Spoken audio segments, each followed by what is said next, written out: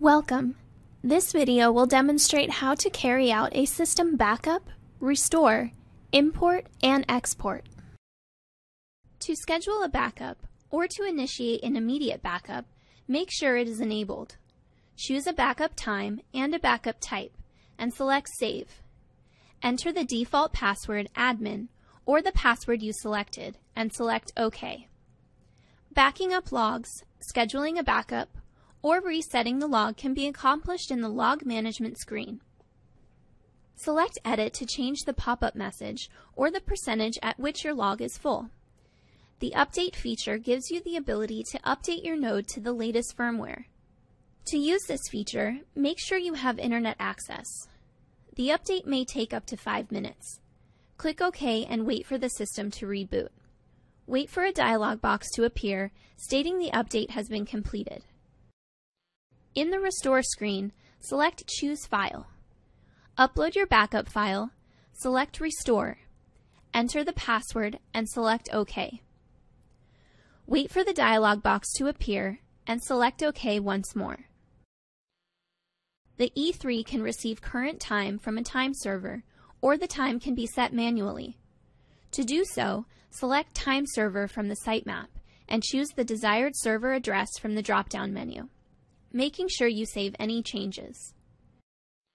To export user data, export a blank Excel file to your computer by navigating to the User Data Export page from the sitemap and selecting CSV and Export. Insert the following information into the spreadsheet: cardholders, card number, card format, ID, access level, and threat level. Access level and card format should be programmed into eMERGE prior to importing. Make sure the information you transfer is exactly the same as the information in eMERGE, and save your file. Navigate to User Data Import from the sitemap. If you wish to add data to existing data in the system, choose Skip. If you wish to import all new data, choose Overwrite and select the file you created.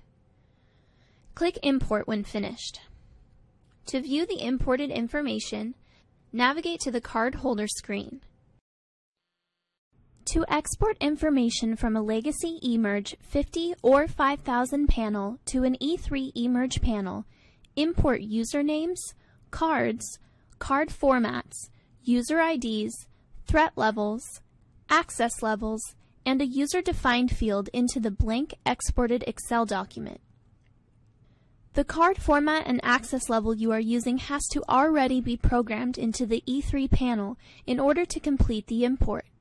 Spelling should be exactly the same in the panel as it appears in the Excel file.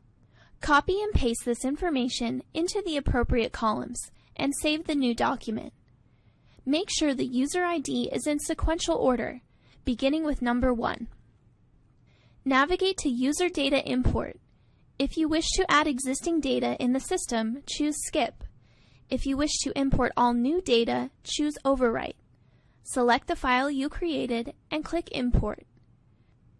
To view if all cardholder information was imported into the panel, go to the cardholder screen and use the page numbers or the search feature to locate a specific cardholder. Thank you for watching. You may now exit the course.